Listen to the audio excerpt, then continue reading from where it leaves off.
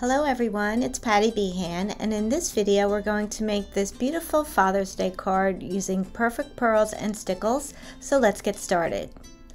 To begin, I'm using perfect pearls and I'm going to make a paint out of them. I'm using perfect pearl, perfect copper, and blue patina. And you want to take some of the powder and scoop it into the jar lid with a palette knife. And then you add a few drops of water and mix it up with a paintbrush. And then you'll clean off your brush in between the colors. We want to make our paint all ahead of time so that we can just paint our painting start to finish. And then last we'll do the white, and I probably should have done that first because it's the lightest color, but it doesn't matter. Okay, I'm adding a little bit more there. And I think we're ready to paint. So to begin, we're going to paint our fish, and you just make like an eye shape and then color that in with the white. And then to make the tail, you just make some brush strokes to make it look like it's swimming, like in a V shape. And then we're going to add the fins in the perfect copper. So I'm making two fins there at the bottom and then one at the top. This is not an anatomically correct fish, it's just a fun thing to paint.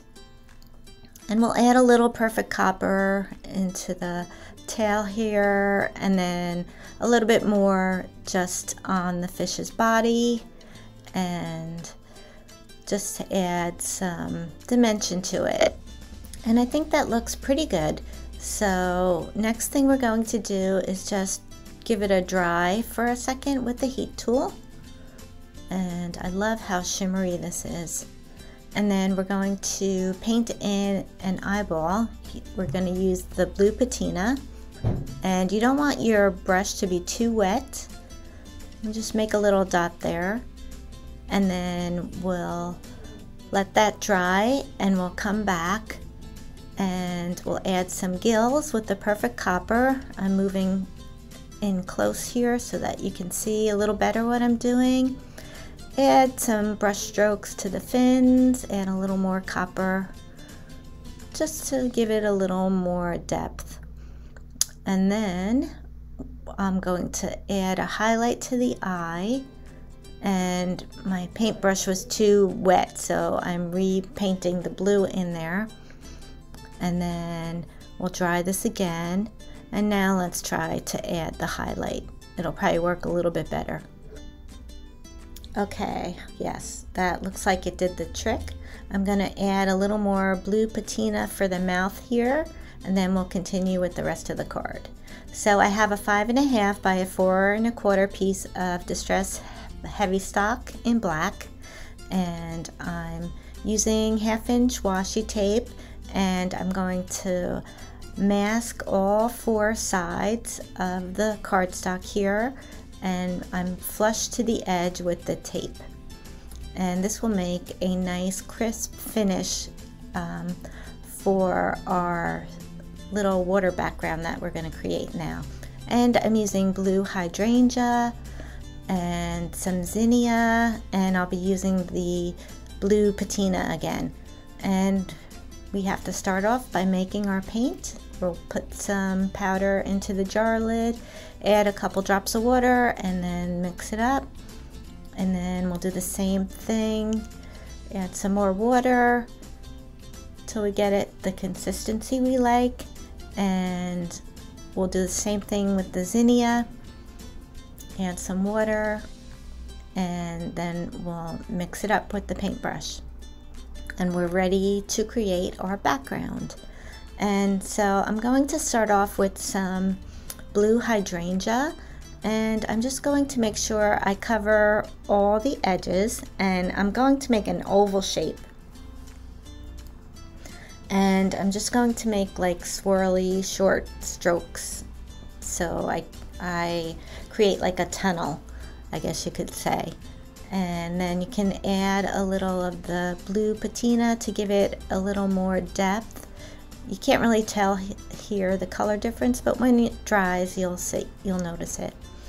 and then just go back and forth until you get just a little oval here, and lightly fill in that background there with just a little bit of color.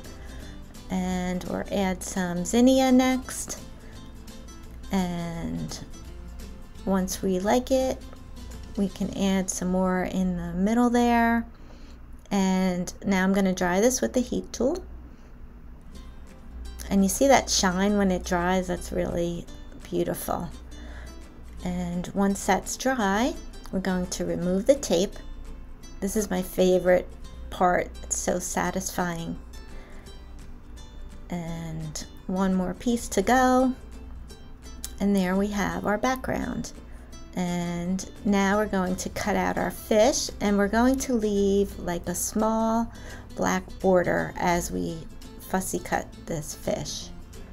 And then once that's done, we're going to add a little detail to the fish, and I'm using a Letter It fine liner. That's a 01, and you're just going to make some quick light little strokes to add some lines, put a dot for the eye, and just outline it a little bit.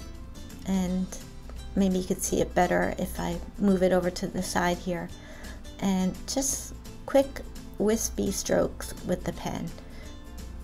You want to outline the gills here just to add a little more to the fish, make it look a little less cartoonish. And now I'm going to write our sentiment. I have a Letter It metallic marker. I'm using the blue one. It comes in a set of 4. And I'm going to write Happy Father's Day. And you can use this to make a birthday card or just a greeting to anyone. So you can write any sentiment you like. I'm again using the Distress Black Heavystock to do this. And once I do that, I'm going to set that aside to dry a second before I trim it down. And now I have a top folding card, and I'm going to glue that down with the tape runner. You can use your favorite adhesive, and we'll stick that on the center. I've trimmed down the edges of the black piece about 1/8 of an inch from each side. And now I'm using foam tape to adhere the fish to the card like so.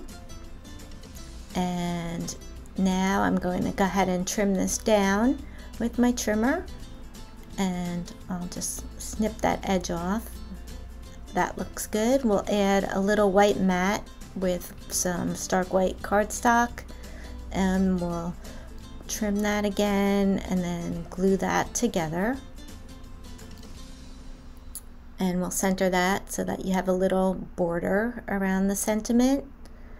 And next I'm going to use some foam tape again to give this some dimension when we put it down. And I'm cutting it in half so that it's a smaller piece of foam. And we'll stick it right in the corner there. Almost done. We have one more touch to finish it off. We're going to use some Stickles and Twinkle to make some bubbles.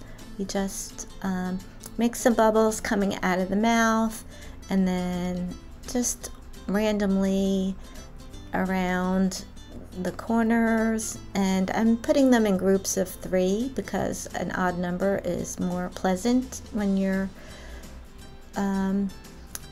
creating accents. And I'll put some up top here, and then we'll let this dry, and I'll show you how beautiful it looks when it's dry. And there you have it. So fun, and it's so shimmery and sparkly. So I hope you'll give this a try. And for more crafty videos, don't forget to like and subscribe to our channel. Thanks again for watching, and I'll see you next time.